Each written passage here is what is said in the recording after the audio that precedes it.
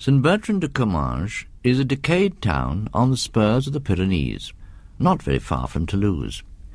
It was the site of a bishopric until the Revolution, and has a cathedral that is visited by a certain number of tourists.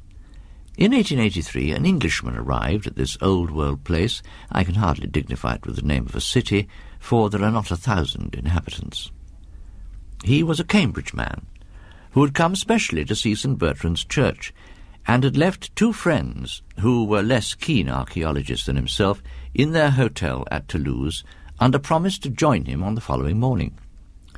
Our Englishman, let us call him Denniston, had come early on the day in question, and proposed to fill a notebook and to use several dozen plates in the process of describing and photographing every corner of the wonderful church that dominates the little hill of Comminges. The verger was accordingly sent for, and when he came, the Englishman found him an unexpectedly interesting object of study. It was not in the personal appearance of the little dry, wizened old man, but in a curious, furtive, or rather hunted and oppressed air which he had. He was perpetually glancing behind him.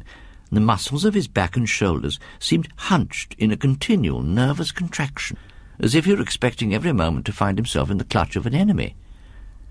The Englishman hardly knew whether to put him down as a man haunted by a fixed delusion, or as one oppressed by a guilty conscience, or as an unbearably henpecked husband.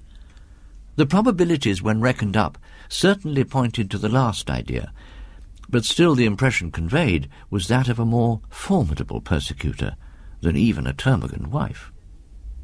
As Denniston examined first the stalls, then the enormous dilapidated organ and objects in the treasure chamber, the sacristan kept on his heels the whole time, every now and then whipping round as if he'd been stung, when one or other of the strange noises that trouble a large empty building fell on his ear. Curious noises they were too, sometimes. Once, Denniston said to me, I could have sworn I heard a thin metallic voice laughing high up in the tower. I darted an inquiring look at my sacristan. He was white to the lips. "It is he. That is, it is no one. The door is locked," was all he said, and we looked at each other for a full minute. Another little incident puzzled Denniston a good deal. He was examining a large, dark picture that hangs behind the altar, titled, "How St. Bernard Delivered a Man Whom the Devil Long Sought to Strangle," when he noticed his companion on his knees, gazing at the picture with the eye of a suppliant in agony, his hands tightly clasped, and with a rain of tears on his cheeks. The man must be a monomaniac, the Englishman thought to himself. But what was his monomania? It was nearly 5 o'clock. The short day was drawing in, and the church began to fill with shadows. The sacristan began for the first time to show signs of hurry and impatience, so Denniston packed up his camera and notebook and proceeded to the door. On the doorstep, and for the first time that day, the 2 men fell into conversation. "Monsieur seemed to interest himself in the old choir books in the sacristy." "Undoubtedly, I was going to ask you if there was a library in the town." "No, monsieur." Here came a strange pause of irresolution, and then with a sort of plunge he went on, "But if monsieur is amateur de vieux livres, I have at home something that might interest him. It is but 100 yards away." All at once Denniston's cherished dreams of finding priceless manuscripts in untrodden corners of France flashed up. He would be foolish not to go. He would reproach himself for ever after if he refused. So they set off. Arriving on his doorstep, the sacristan paused a moment. "Perhaps," he said, "perhaps after all, monsieur has not the time." "Not at all, lots of time. Nothing to do till tomorrow. Let us see what it is that you've got." The door was opened at this point, and a face looked out. Plainly it was the sacristan's daughter. She exchanged a few words with her father, of which Denniston caught only these, said by the old man, "He was laughing in church," words which were answered only by a look of terror from the girl. But in another minute they were in the sitting-room of the house, a small, high chamber with a stone floor, full of moving shadows cast by a wood fire that flickered on a great hearth. Something of the character of an oratory was imparted to it by a tall crucifix. The figure upon it was painted in natural colours. The cross itself was black. Under this stood a chest of some age and solidity, wherefrom the sacristan produced a large book wrapped in white cloth, on which a cross was rudely embroidered in red thread. The next moment the book was open, and Denniston felt he had at last lit on something better than good. Before him lay a large folio, bound perhaps in the late 17th century, with the arms of Canon Alberic du Moulin stamped in gold on the sides. There may have been 150 leaves of paper in the book, and on almost every one of them was fastened a leaf from an illuminated manuscript. Such a collection Denniston had hardly dreamed of in his wildest moments. Here were 10 leaves from a copy of Genesis, illustrated with pictures which could not be later than A.D. 700. Further on was a complete set of pictures from a Psalter of English execution of the very finest the 13th century could produce. Denniston glanced up at the sacristan to see if his face yielded any hint that the book was for sale. He was pale. "If monsieur will turn on to the end." So monsieur turned on, and at the end of the book he came across 2 sheets of paper of a more recent date than anything he had yet seen. They must be contemporary, he decided, with the unprincipled Canon Alberic, who had doubtless plundered the chapter library of St. Bertrand to form this priceless scrapbook. On one sheet was a drawing representing a biblical theme, and on the right was a king on his throne, evidently King Solomon. On the pavement before him were grouped 4 soldiers surrounding a crouching figure, which I will describe in a moment. A 5th soldier lay dead on the pavement, his neck distorted, and his eyeballs starting from his head. The 4 surrounding guards were looking at the king, and in their faces the sentiment of horror was intensified.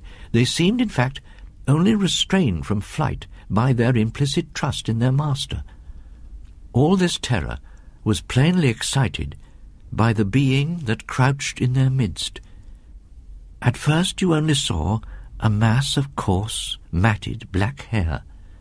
Presently it was seen that this covered a body of fearful thinness, almost a skeleton, but with the muscles standing out like wires.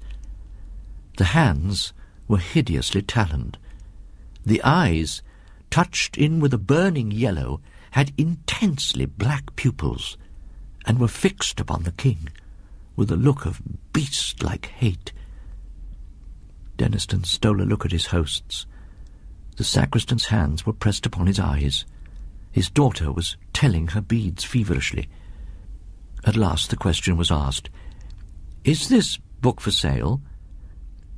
There was the same hesitation, the same plunge of determination he had noticed before, and then came the welcome answer, "If monsieur pleases." "How much do you ask for it?" "I will take 250 francs. "My good man," Denniston said, "your book is worth more, I assure you, far more." But the answer did not vary.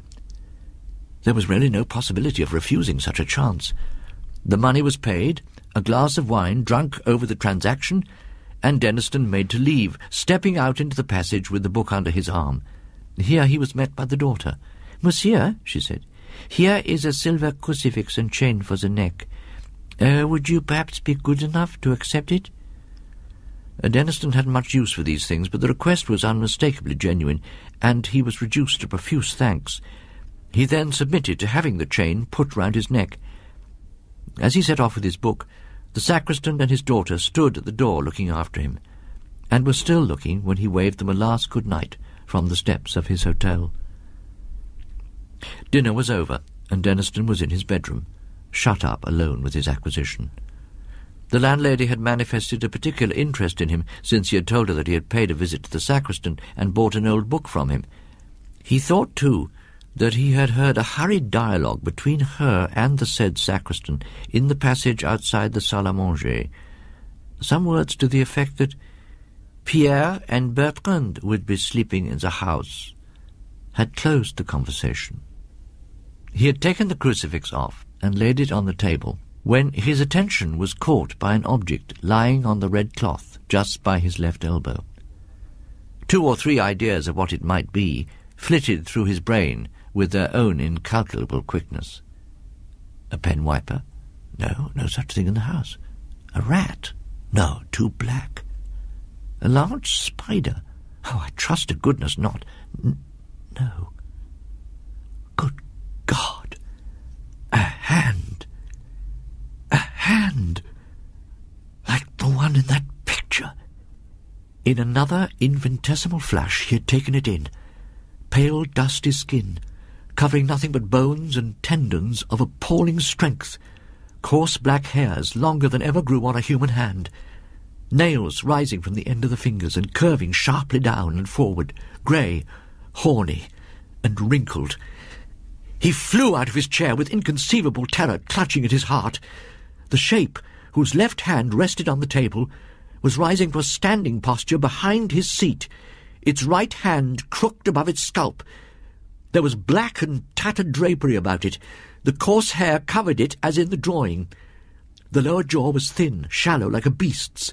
Teeth showed behind the black lips. There was no nose. The eyes and the exulting hate and thirst to destroy life which shone there were the most horrifying features of the whole vision.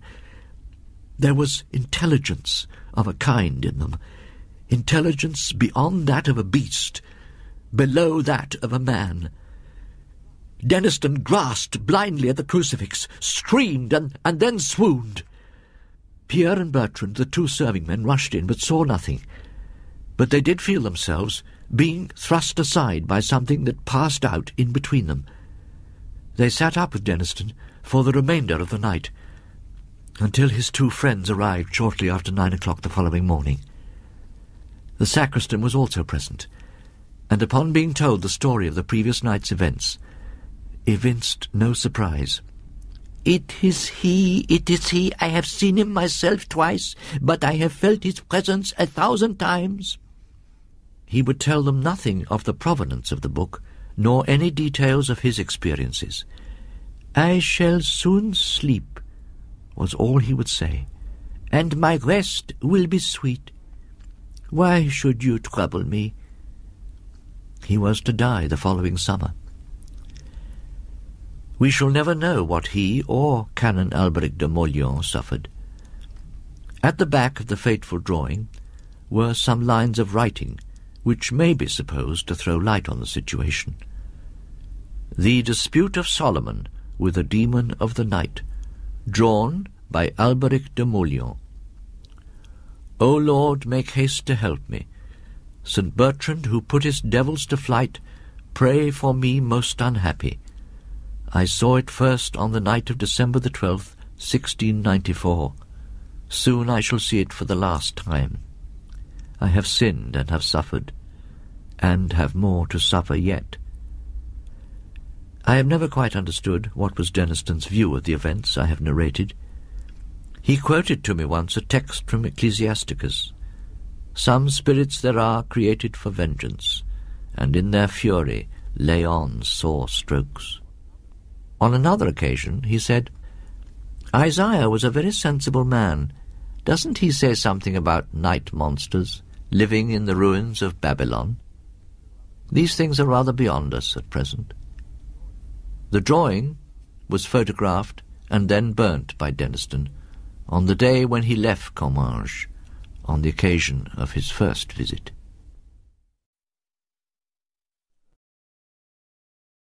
It was, as far as I can ascertain, in September of the year 1811 that a post-chaise drew up before the door of Aswarby Hall in the heart of Lincolnshire. The little boy, who was the only passenger, jumped out as soon as it had stopped and looked about him with the keenest curiosity during the short interval that elapsed between the ringing of the bell and the opening of the hall door. The post-chaise had brought Stephen Elliot from Warwickshire, where some 6 months before he had been left an orphan. Now, owing to the generous offer of his elderly cousin, Mr. Abney, he had come to live at Aswarby. The offer was unexpected, because all who knew anything of Mr. Abney looked upon him as a somewhat austere recluse, into whose steady-going household the advent of a small boy would import a new and, it seemed, incongruous element. The truth is that very little was known of Mr. Abney's pursuits or temper. The professor of Greek at Cambridge had been heard to say that no one knew more of the religious beliefs of the later pagans than did the owner of Aswarby. He was looked upon, in fine, as a man wrapped up in his books, and it was a matter of great surprise among his neighbours that he should even have heard of his orphan cousin. Whatever the case, it is certain that Mr. Abney, the tall, the thin, the austere, seemed inclined to give his new charge a kindly reception. The moment the front door was opened, he darted out of his study, rubbing his hands with delight. "How are you, my boy? How are you? How old are you?" said he. "That is, you're not too much tired, I hope, by your journey to eat your supper?" "No, thank you, sir," said Master Elliot. "I'm pretty well." "That's a good lad," said Mr. Abney. "And how old are you, my boy?" It seemed a little odd that he should have asked the question twice in the first 2 minutes of their acquaintance. "I'm 12 years old next birthday, sir," said Stephen. "Sure it's 12? You certain?" "Yes, quite sure, sir." Well, take him to Mrs. Bunch's room, Parkes, and let him have his tea, supper, whatever it is." "Yes, sir," answered the staid Mr. Parkes, and conducted Stephen to the lower regions. Mrs. Bunch was the most comfortable and human person whom Stephen had as yet met at Aswarby, and they were great friends within 1/4 of an hour. Her residence at the Hall was of 20 years' standing, and consequently, if anyone knew the ins and outs of the house and district, it was Mrs. Bunch. Nor was she by any means disinclined to communicate her information. One November evening, Stephen was sitting by the fire in the housekeeper's room, reflecting on his surroundings. "Is Mr. Abney a good man, and will he go to heaven?" he suddenly asked. "Good?" said Mrs. Bunch. "Master's as kind a soul as ever I see.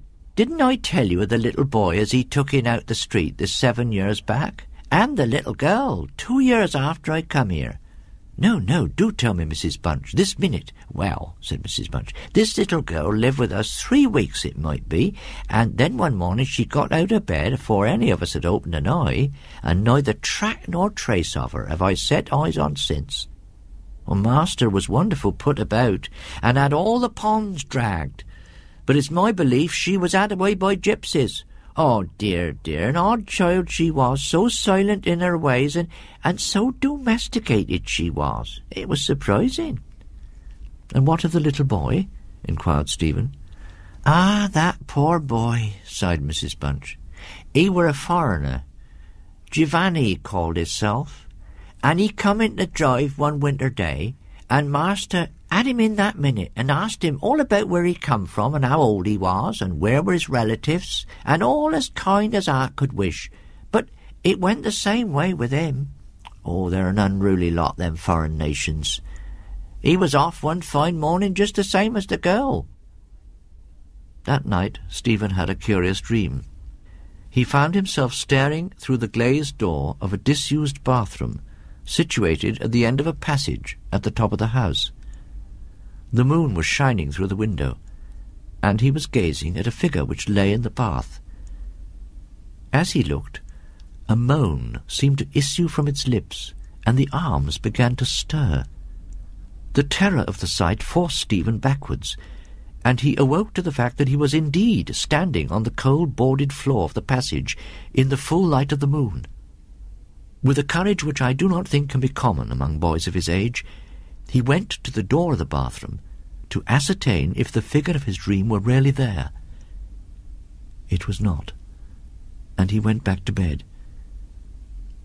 The spring equinox was approaching, as Mr. Abney frequently reminded his cousin, adding that this had always been considered by the ancients to be a critical time for the young, and that Stephen would do well to take care of himself and to shut his bedroom window at night.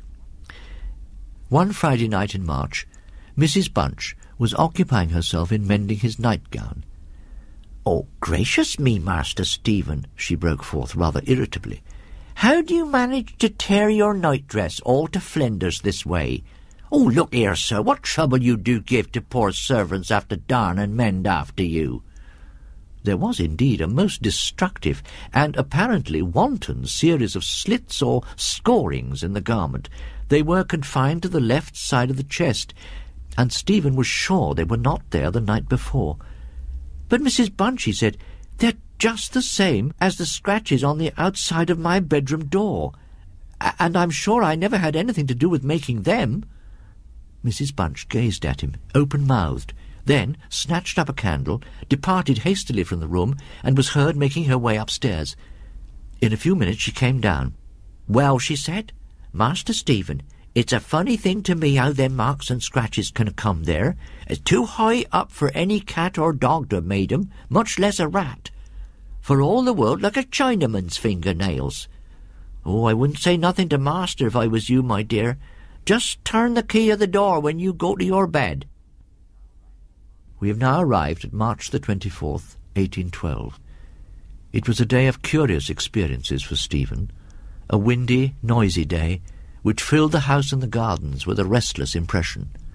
As Stephen stood by the fence of the grounds and looked out into the park, he felt as if an endless procession of unseen people were sweeping past him on the wind, borne on resistlessly and aimlessly, vainly trying to stop themselves, to catch at something that might resist their flight and bring them back again into contact with the living world of which they had formed a part.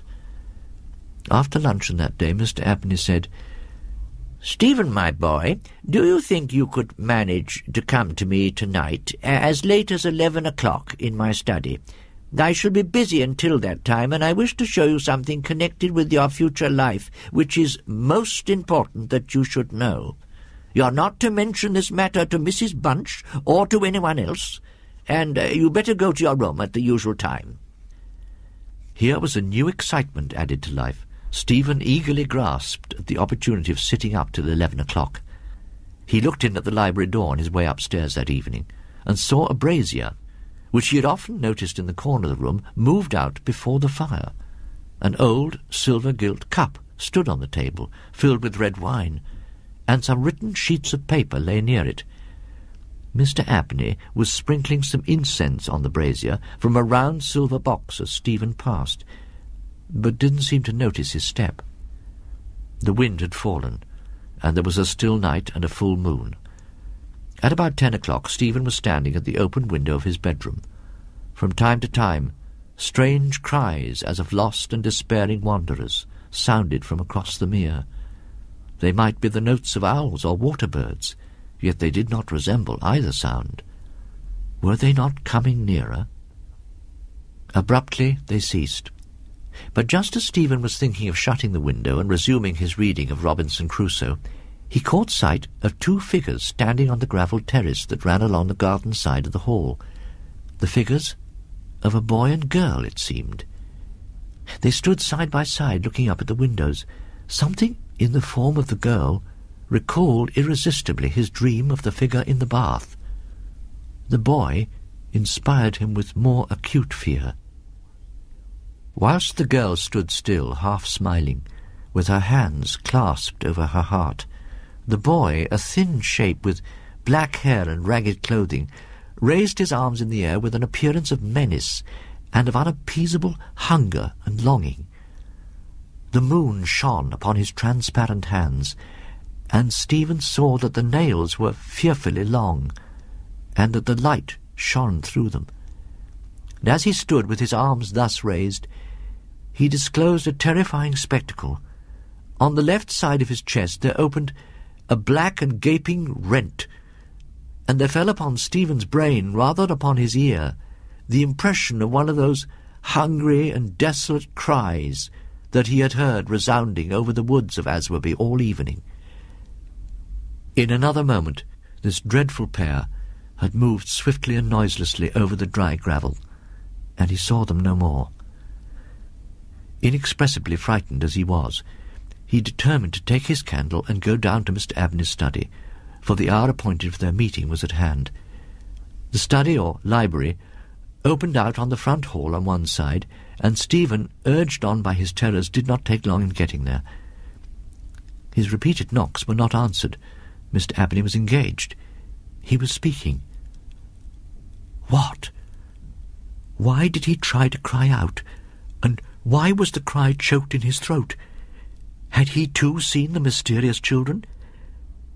But now everything was quiet, and the door yielded to Stephen's pushing. On the table in Mr. Abney's study, certain papers were found which explained the situation to Stephen Elliott when he was of an age to understand them. The most important sentences were as follows. It was a belief very strongly and generally held by the ancients that by enacting certain processes which to us moderns would have something of a barbaric complexity, a very remarkable enlightenment of the spiritual faculties in man may be attained.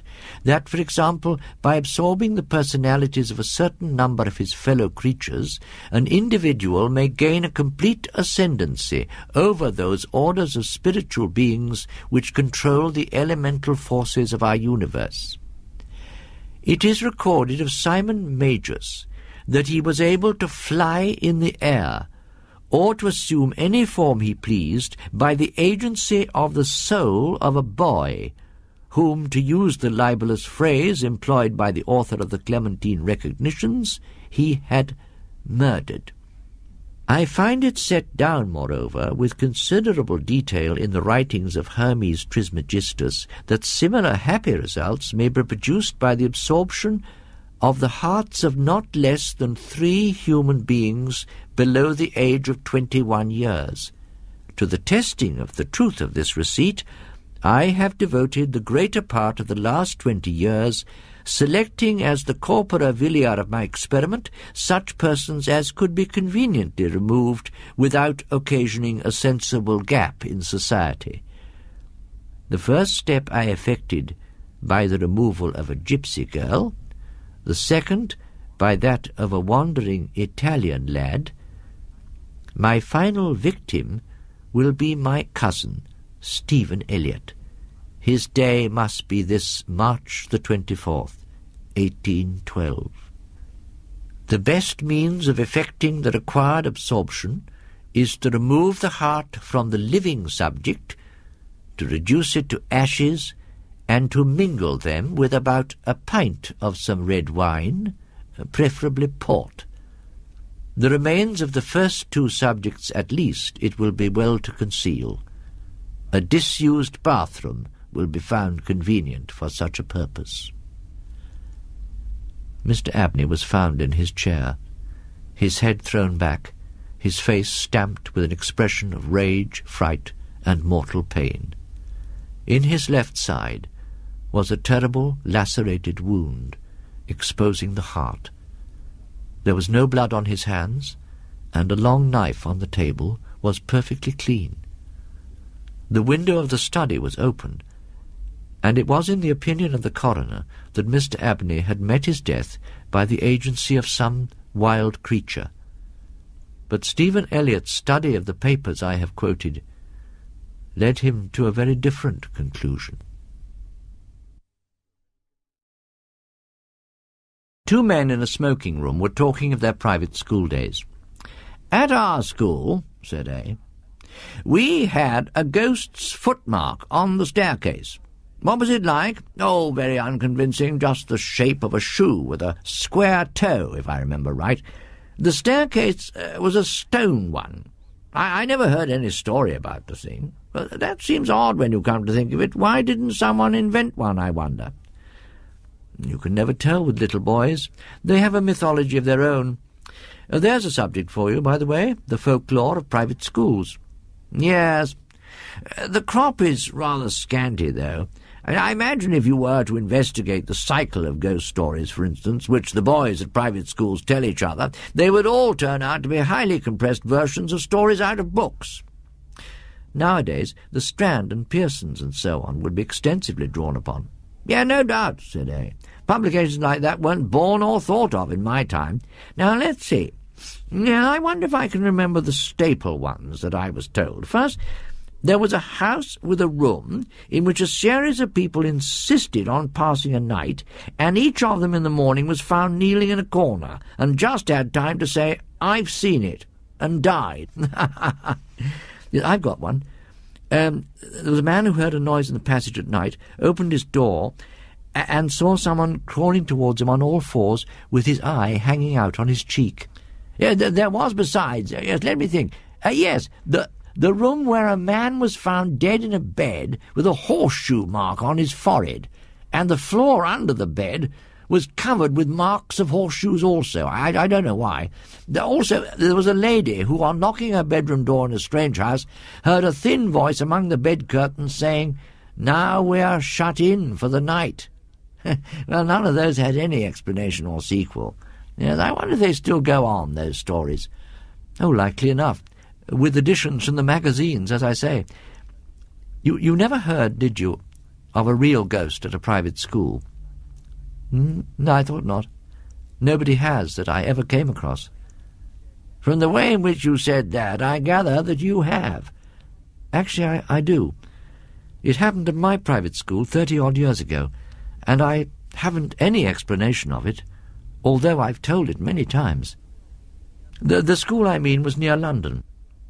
I first went there in September, soon after the year 1870, and among the boys who arrived on the same day was one whom I took to, a Highland boy, whom I will call MacLeod. I needn't spend time in describing him. The main thing is that I came to know him well. He was not an exceptional boy in any way, not particularly good at games or books, but he suited me. One term, perhaps it was my third or fourth, a new master made his appearance. His name was Samson. He was a tallish, stoutish, pale, black-bearded man. I think we liked him. He had travelled a good deal, and had stories which amused us on our school walks, so that there was some competition among us to get within earshot of him. I remember, too, that he had a charm on his watch-chain that attracted my attention one day, and he let me examine it. It was, I now know, a gold Byzantine coin. There was the image of some absurd emperor on one side of it. The other side had worn practically smooth, and he had cut on it, rather barbarously, his own initials, GWS, and a date, 24th of July, 1865. Yes, I can see it now. He told me he picked it up in Constantinople. It was about the size of a florin, perhaps rather smaller. Well, the first odd thing that happened was like this. Samson was doing Latin grammar with us. One of his favourite methods, perhaps it's rather a good one, was to make us construct sentences out of our own heads to illustrate the rules he was trying to make us learn. Of course, that's a thing which gives silly boys the chance of being impertinent, but Samson was too good a disciplinarian for us to think of trying that on him. Now, on this occasion, he was telling us how to express remembering in Latin, and he ordered us each to make a sentence bringing in the verb memini, I remember. Well, most of us made up some ordinary, rather uninteresting sentence, except the boy I mentioned, MacLeod, who was obviously thinking of something more elaborate than I remember my father, or whatever. The rest of us wanted to have our sentences passed and get on to something else, so I poked him and whispered to him to look sharp, but he didn't seem to attend. I looked at his paper and saw that he'd put down nothing at all. So I jogged him again, harder than before, and upbraided him sharply for keeping us waiting. That did have some effect. He started and seemed to wake up, and then, very quickly, he scribbled down about a couple of lines on his paper and showed it up with the rest. As it was the last to come in, and as Samson had a lot to say to the boys who had written Meminiscimus Patri Meo, it turned out that the clock struck 12 before he had got to MacLeod, and MacLeod had to wait behind to have his sentence corrected. There was nothing much going on outside when I got out, so I waited for him to come. He walked out very slowly, and I guessed there had been some sort of trouble. "Well," I said, "what did you get?" "Oh, I don't know," said MacLeod. "Nothing much. But I think Samson's rather annoyed with me."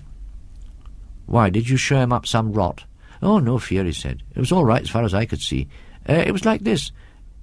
Memento putei inter quater taxus." "What silly rot," I said. "What made you shove that down? What does it mean?" "That's the funny part," said MacLeod. "All I know is it just came into my head and I corked it down. I mean, I know what I think it means, because just before I wrote it down I had a sort of picture of it in my head. I believe it means, remember the well among the four, What are those dark sort of trees that have red berries on them? Mountain ashes, I suppose you mean, I replied. No, I never heard of them, said MacLeod. No, I'll tell you. They're yews. Well, and what did Samson say? Why, he was jolly odd about it. I mean, when he read it, he got up and he went to the mantelpiece and he stopped quite a long time without saying anything, with his back to me. And then he said, without turning round and rather quietly, "What do you suppose that means?"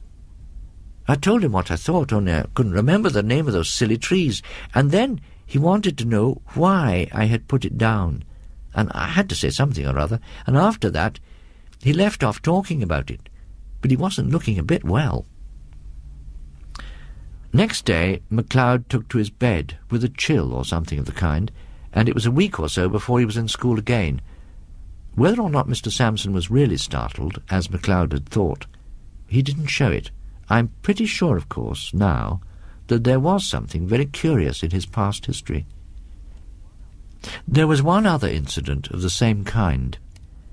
Several times since that day, we had to make up examples in school to illustrate different rules, but there'd never been any row except when we did them wrong. At last there came a day when we were going through those dismal things which people call conditional sentences, and we were told to make a conditional sentence expressing a future consequence. We did it, right or wrong, and showed our bits of paper, and Samson began looking at them.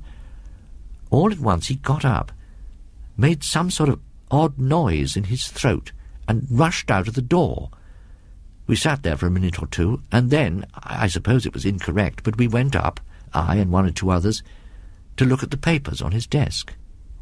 Well, the top paper on his desk was written in red ink, which no one used, and it wasn't in anyone's handwriting who was in the class. They all looked at it, MacLeod and all, and took their dying oaths that it wasn't theirs. Then I thought of counting the bits of paper, and of this I made quite certain, that there were 17 bits of paper on the desk, and 16 boys in the form. Well, I bagged the extra paper and kept it, and I believe I have it now. And now you'll want to know what was written on it. It was simple enough and harmless enough, I should have said. Si tu non veneris ad me, ego veniam ad te, which means, I suppose, if you don't come to me, I'll come to you. That same afternoon I took it out of my locker. I know for certain it was the same bit, for I made a finger mark upon it, and no single trace of writing of any kind was there on it. I kept it, as I said, and since that time I've tried various experiments to see whether invisible ink had been used, but absolutely without result. So much for that. After about half an hour, Samson looked in again, said he'd felt very unwell, and told us we might go. Next day he was in school again, much as usual. That night, the third and last incident in my story happened. We, MacLeod and I, slept in a dormitory at night, at right angles to the main building on the first floor. There was a very bright full moon. At an hour which I can't tell exactly, but sometime between 1 and 2, I was woken by somebody shaking me. It was MacLeod, and a nice state of mind he seemed to be in. "Come," he said, "come, there's a burglar getting in through Samson's window." As soon as I could speak, I said, "Well, why not call out and wake everybody up?" No, he said, "I'm not sure who it is. Don't make a row. Come and look." Well, naturally I came and looked, and naturally there was no one there. I was cross enough and should have called MacLeod plenty of names, only I couldn't tell why. It seemed to me there was something wrong, something that made me glad I wasn't alone to face it. We were still at the window looking out, and as soon as I could, I asked him what he'd heard or seen. "I didn't hear anything at all," he said, "but about 5 minutes before I woke you, I found myself looking out of this window here, and there was a man sitting or kneeling on Samson's windowsill and looking in, and I thought he was beckoning. He was beastly thin, and he looked as if he was wet all over, and," he said, looking round and whispering, as if he hardly liked to hear himself, "I'm not at all sure that he was alive." The next day Mr. Samson was gone, not to be found, and I believe no trace of him has ever come to light since. In thinking it over, one of the oddest things about it all has seemed to me to be the fact that neither MacLeod nor I ever mentioned what we had seen to any third person whatever. We seemed unable to speak about it at the time. Over the years, however, I have told the tale a number of times. Once to a gentleman who had been staying at a country house in Ireland. One evening his host was turning over a drawer full of odds and ends in the smoking-room. Suddenly he put his hands on a little box. "Now," he said, "you know about old things. Tell me what that is." My friend opened the little box and found in it a thin gold chain with an object attached to it. "Well, what's the history of this?" he asked. "Odd enough," was the answer. "You know the yew thicket in the shrubbery? Well, a year or two back we were clearing out the old well that used to be in the clearing here. And what do you suppose we found?" "Is it possible you found a body?" said the visitor, with an odd feeling of nervousness. "We did that. But what's more, in every sense of the word, we found two." "Good heavens, two! Was there anything to show how they got there? Was this thing found with them?" "It was. Amongst the rags and the clothes that were on one of the bodies. It is a bad business, whatever the story of it may have been. One body had the arms tight round the other. Oh, they must have been there for 30 years or more, long enough before we came to this place. You may judge we filled the well up fast enough.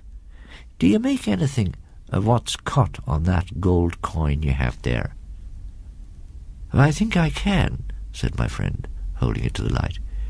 "It seems to be GWS, 24th of July, 1865.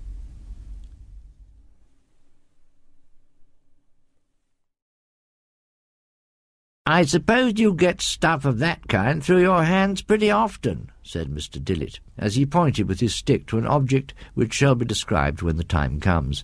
And when he said it, he lied in his throat, and he knew that he lied. Not once in 20 years, perhaps not once in a lifetime, could Mr. Chittenden, skilled as he was in ferreting out the forgotten treasures of half a dozen countries, expect to handle such a specimen. "How much you sticking the innocent American buyer for it, eh?" "Oh, I shan't be hard on the buyer, American or otherwise. You see, it stands this way, Mr. Dillett. If I knew just a bit more about the pedigree, though anyone can see for themselves it's a genuine thing, every last corner of it, I should be asking rather more than I am." What's that, 5 and 20?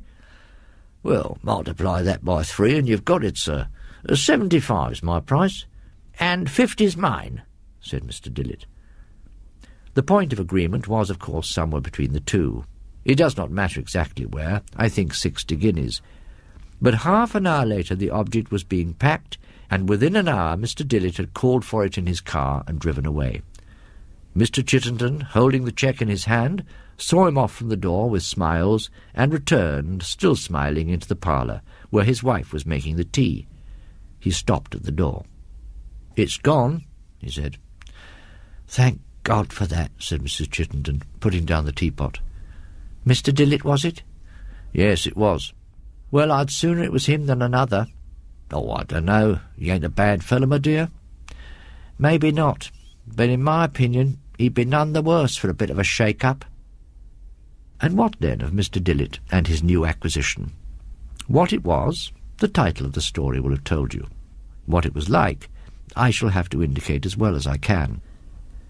There was only just enough room for it in the car, and the drive was an anxious one. At last his door was reached, and Collins, the butler, came out. "Look here, Collins, you must help me with this thing. We must get it out upright, see? It's full of little things that mustn't be displaced more than we can help. I think we'll have to put it in my own room, on the big table. Yes, that's it." It was conveyed to Mr. Dillett's spacious room on the first floor, looking out on the drive. The sheeting was unwound from it, and for the next hour or two Mr. Dillett was fully occupied in extracting the packing and setting in order the contents of the rooms. When this congenial task was finished, I must say it would have been difficult to find a more perfect and attractive specimen of a doll's house in Strawberry Hill Gothic than that which now stood on Mr. Dillett's knee-hole table. It was quite 6 foot long, including the chapel and oratory, which flanked the front on the left as you faced it, with the stable on the right. The chapel had pinnacles and buttresses, and a bell in the turret. The stable was of 2 stories, with a clock, and a Gothic cupola for the clock bell. Pages might be written on the outfit of the mansion, how many frying pans, how many gilt chairs, carpets, pictures, and chandeliers there were, but that must be left to the imagination. The house was also fully populated with a gentleman and lady in blue satin and brocade, respectively. There were 2 children, a boy and a girl. There was a cook, a nurse, a footman, and there were the stable servants, 2 postilions, a coachman, 2 grooms. "Anyone else?" inquired Mr. Dillett. "Yes, possibly." The curtains of the 4-poster in the bedroom were closely drawn around all 4 sides of it, and he put his finger in between them and felt in the bed. He drew the finger back hastily, for it almost seemed to him as if something had, not stirred perhaps, but yielded in an odd live way as he pressed it. Then he put back the curtains and extracted from the bed a white-haired old gentleman in a long linen nightdress and cap, and laid him down by the rest. The tale was complete. That night Mr. Dillett's whim was to sleep surrounded by some of the gems of his collection. There was no striking clock within earshot, yet curiously it is indubitable that Mr. Dillett was startled out of a very pleasant slumber by a bell tolling 1. Though there was no light at all in the room, the doll's house stood out with complete clearness. There were lights, more than one, in the windows, and Mr. Dillett quickly realized that what he was looking at was no 4-roomed house with a movable front, but one of many rooms and staircases, a real house, but seen as if through the wrong end of a telescope. "You mean to show me something," he muttered to himself, and gazed earnestly on the lighted windows. 2 rooms were lighted, one on the ground floor to the right of the door, one upstairs on the left, the first brightly enough, the other rather dimly. The lower room was the dining room. A meal had been eaten, and only wine and glasses were left on the table. The man of the blue satin and the woman of brocade were seated alone, and they were talking earnestly. The former abruptly rose and left the room, and the expression on the lady's face was that of one striving her utmost to keep down a fear that threatened to master her, and succeeding. It was a hateful face, too, broad, flat, and sly. Now the man came back, and she took some small thing from him and hurried out. He too disappeared, but a moment later he could be seen stepping out at the front door, looking this way and that, and then turning to the upper window that was lighted, and shaking his fist. It was time to look at the upper window. Through it was seen a 4-poster bed, a nurse or other servant in an armchair, sound asleep. In the bed, an old man lying awake, and, one would say, anxious, from the way in which he shifted about and moved his fingers. Beyond the bed a door opened, and the lady came in. She set down her candle on the table and roused the nurse. In her hand she had an old-fashioned wine bottle, ready uncorked. The nurse took it, poured some of the contents into a little silver saucepan, added some spice and sugar from casters on the table, and set it to warm on the fire. The old man pointed to the window and spoke. The lady nodded, opened the casement, and listened for something, perhaps rather ostentatiously, then drew in her head and shook it, looking at the old man, who seemed to sigh. By this time the posset was ready. The old man waved it away, but he was prevailed upon to drink it, after which the nurse laid him down, the lady left the room, and there was an interval of complete quiet. Suddenly the old man started up in his bed. He must have uttered some cry, for the nurse started out of her chair. He was a sad and terrible sight, flushed in the face almost to blackness, the eyes glaring whitely, both hands clutching at his heart, foam at his lips. The nurse threw open the door and cried for help. But as the lady, her husband, and several servants rushed into the room with horrified faces, the old man collapsed under the nurse's hands and lay back, and the features, contorted with agony and rage, relaxed slowly into calm. A few moments later, a coach drove up to the front door. A white-wigged man in black ran up the steps, carrying a small trunk-shaped box. He was met by the man and his wife, who led him to the dining room, where he set his box of papers on the table while he listened to their story. He repeatedly nodded his head, declined what seemed an offer of refreshment, and within a few moments left the house and drove away. The man in blue watched him depart, a smile not pleasant to see stealing over his fat white face. The light then faded. Mr. Dillett remained sitting up in bed. He had rightly guessed there would be a sequel. This time the chapel was lit. On the centre of the black and white pavement was a bier. A pall of black velvet lay on the floor nearby, and a large candlestick had been overturned. Suddenly, Mr. Dillett's attention was arrested by a strange light away at the top of the house. It was a new sort of light, not of a lamp or candle, a pale, ugly light, emanating from the door-case at the back of a room where the boy and girl were lying asleep in 2 truckle beds. The door was opening. The seer does not like to dwell upon what he saw entering the room. He says it might be described as a frog, the size of a man, but it had scanty white hair about its head. It was busy about the truckle beds, but not for long. The sound of cries, infinitely appalling, reached the ear. There were signs of a hideous commotion all over the house. Lights moved along and up, doors opened and shut, and running figures passed within the windows. The clock in the stable turret tolled 1, and darkness fell again. It was only dispelled once more to show the house front. Dark figures came down the steps, bearing first one, then another small coffin.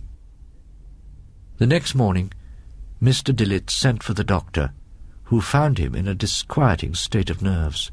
He recommended a dose of sea air, and Mr. Dillett duly repaired to a quiet place on the east coast by easy stages in his car. One of the first people he met on the front was Mr. Chittenden, who likewise had taken his wife away for a bit of a change. Mr. Chittenden looked somewhat askance upon him when they met, and not without cause. "Well, I don't wonder at you being a bit upset, Mr. Dillett. I might say horrible upset, seeing what me and my poor wife went through ourselves. But I'll put it to you, Mr. Dillett, one of 2 things. Was I going to scrap a lovely piece like that, on the one hand, or was I going to tell customers, I'm selling you a regular picture palace drama of real life in the olden time, billed to perform regular at 1 o'clock a.m. Well, next thing you know, Mr. and Mrs. Chittenden would be off in a spring cart to the county asylum." Later in the day, in what is offensively called the smoke-room of the hotel, the 2 men's conversation continued. "Honestly, Mr. Dillett, I don't know where it come from. It'd be some country house, that anyone could guess, but I'll go so far as to say this. I believe it's not 100 miles from this place. The man I actually paid the cheque to ain't one of my regular suppliers, and I've lost sight of him. But I have the idea that this part of the country was his beat, and that's every word I can tell you." The next day, Mr. Dillett repaired to the local institute, where he hoped to find the clue to the riddle that absorbed him.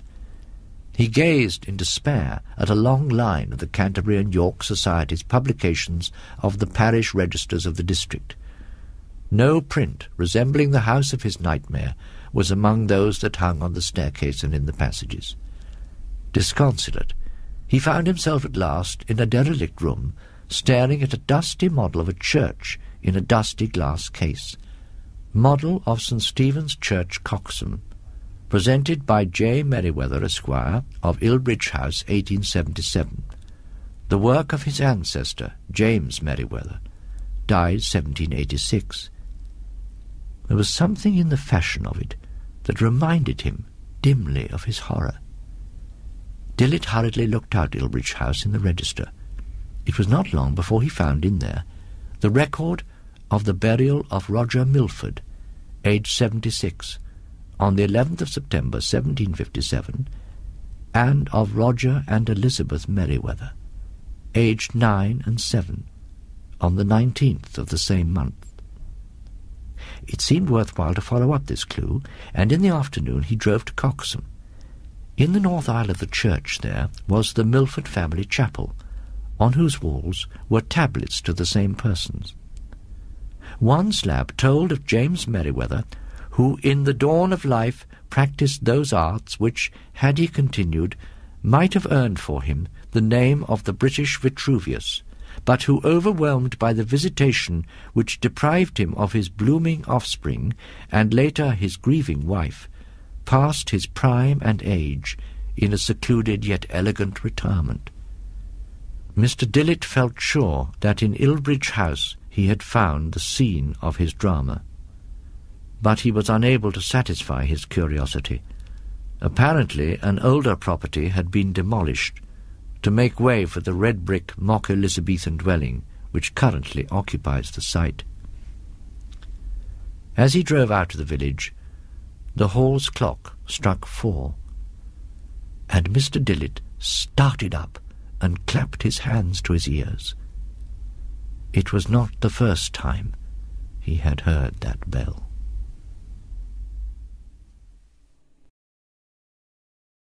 And if you was to walk through the bedrooms now, you'd see the ragged mouldy bedclothes a-heaving and a-heaving like seas, and a-heaving with what, he says? Why, with rats under 'em. But was it with the rats, I ask? Because in another case it was not. It happened in Suffolk, near the coast, in a place where the road makes a sudden dip and then a sudden rise. As you go northward, at the top of that rise stands a house on the left of the road. It is a tall, red-bricked house, narrow for its height. Perhaps it was built around 1770.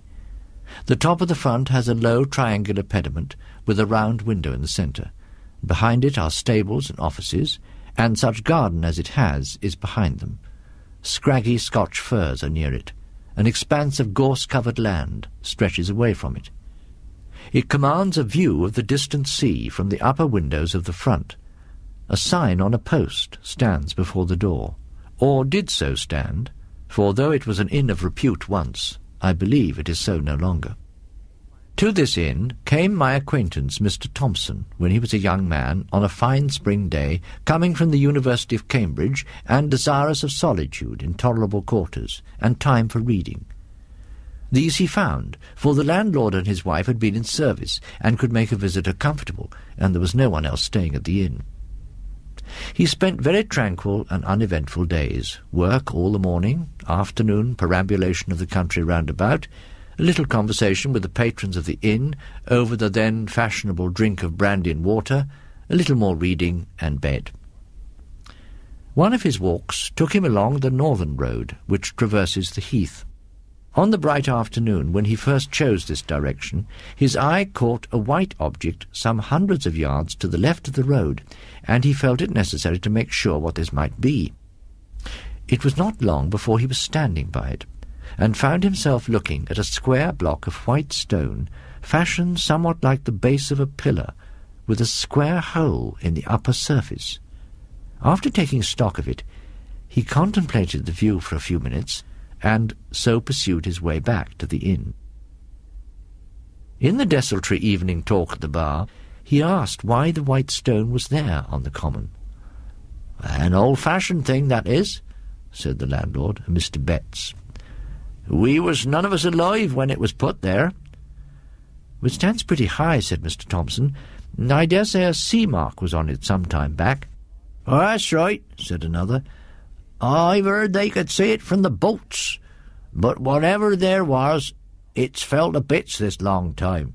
"Yeah, good job too," said a second man. "'Tweren't a lucky mark by what the old man used to say. Not lucky for the fishing, I mean. But they had some funny ideas, them old chaps. and I shouldn't wonder but what they made away with it themselves." It was impossible to get anything clearer than this. The company, never very voluble, fell silent, and when next someone spoke, it was Mr. Betts. It was of the village affairs and crops. One fine afternoon, Mr. Thompson found himself busily writing at 3 o'clock. Then he stretched himself and rose, and walked out of his room into the passage. Facing him was another room, then the stairhead, and then 2 more rooms, one looking out to the back and the other to the south. At the south end of the passage was a window, to which he went, considering with himself that he was rather ashamed to waste such a fine afternoon. However, work was paramount just at the moment, and he thought he would just take 5 minutes off and then go back to it. And those 5 minutes he would employ, the Bettses couldn't possibly object, to looking at the other rooms in the passage which he'd never seen. Nobody at all, it seemed, was indoors. Probably, as it was market day, they were all gone to the town. Very still the house was. So he explored. The room facing his own was undistinguished, except for an old print of Bury St. Edmunds. The 2 next him, on his side of the passage, were gay and clean, with 1 window apiece, whereas his had 2. There remained the southwest room, opposite to the last which he had entered. This was locked, but Thompson was in a mood of quite indefensible curiosity, and feeling confident that there could be no damaging secrets in a place so easily got at, he proceeded to fetch the key of his own room, and when that did not answer, to collect the keys to the other 3. One of them fitted, and he opened the door. The room had 2 windows looking south and west, so it was as bright and the sun as hot upon it as it could be. Here there was no carpet, but bare boards, no pictures, no washstand, only a bed in the farther corner, an iron bed, with mattress and bolster, covered with a bluish check counterpane. As featureless a room as you can well imagine, and yet there was something that made Thompson close the door very quickly and yet quietly behind him, and lean against the window-sill in the passage, actually quivering all over. It was this, that under the counterpane someone lay, and not only lay, but stirred. That it was someone and not something was certain, because the shape of a head was unmistakable on the bolster, and yet it was all covered, and no one lies with covered head but a dead person, and this was not dead, not truly dead, for it heaved and shivered. If he had seen these things in the dusk or by the light of a flickering candle, Thompson could have comforted himself and talked of fancy. On this bright day, that was impossible. What was to be done? First, lock the door at all costs. Very gingerly he approached it, and bending down, listened, holding his breath. Perhaps there might be the sound of heavy breathing. There was absolute silence, but as, with a rather tremulous hand, he put the key into its hole and turned it, it rattled, and on the instant a stumbling, padding tread was heard coming towards the door. Thompson fled like a rabbit to his room and locked himself in. Futile enough he knew it was. Would doors and locks be any obstacle to what he suspected? But it was all he could think of at the moment, and in fact nothing happened. Only there was a time of acute suspense, followed by a misery of doubt as to what to do. The impulse, of course, was to slip away as soon as possible from a house that contained such an inmate. But only the day before he had said he should be staying at least a week more, and how, if he changed his plans, could he avoid the suspicion of having pried into places where he certainly had no business? Moreover, either the Bettses knew about the inmate, and yet did not leave the house, or knew nothing, which equally meant that there was nothing to be afraid of, or knew just enough to make them shut up the room, but not enough to weigh on their spirits. In any of these cases it seemed that not much was to be feared, and certainly so far he had had no sort of ugly experience. On the whole, the least line of resistance was to stay. Well, he stayed out his week. Nothing took him past that door, and often, as he would pause in a quiet hour of day or night in the passage and listen, No sound whatever issued from that direction. You might have thought that Thompson would have made some attempt to ferret out old stories connected with the inn, hardly perhaps from Betts, but from the parson of the parish or old people in the village. But no, the reticence which commonly falls on people who have had strange experiences and believe in them was upon him. Nevertheless, as the end of his stay drew near, his yearning after some explanation grew more and more acute. So he hatched a plan. He would leave by an afternoon train about 4 o'clock. When his fly was waiting and his luggage on it, he would make one last expedition upstairs to look round his own room and see if anything was left unpacked, and then, with that key, which he had contrived to oil, as if that made any difference, the door should once more be opened for a moment and shut. So it worked out. The bill was paid, the consequent small talk gone through while the fly was loaded. Pleasant part of the country, been very comfortable, thanks to you and Mrs. Betts. Hope to come back some time, on one side, and on the other, very glad you found satisfaction, sir, done our best, always glad to have your good word, very much favoured we've been with the weather, to be sure. And then, I'll just take a look upstairs in case I've left a book or something out. No, don't trouble, I'll be back in a minute. And as noiselessly as possible, he stole to the door and opened it. The shattering of the illusion. He almost laughed aloud. Propped, or you might say sitting, on the edge of the bed was nothing in the round world but a scarecrow. A scarecrow out of the garden, of course.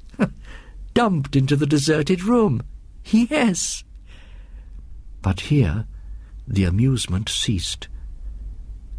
Have scarecrows bare, bony feet? Do their heads loll on their shoulders? Have they iron collars and links of chain about their necks? Can they get up and move, if never so stiffly, across a floor with wagging head and arms close at their sides, and shiver? The slam of the door, the dash to the stairhead, the leap downstairs, were followed by a faint. Awaking, Thompson saw Betts standing over him with a brandy bottle, and a very reproachful face. You shouldn't have done so, sir. Really, you shouldn't. It ain't a kind way to act by persons as done the best they could for you." Thompson heard words of this kind, but what he said in reply he did not know.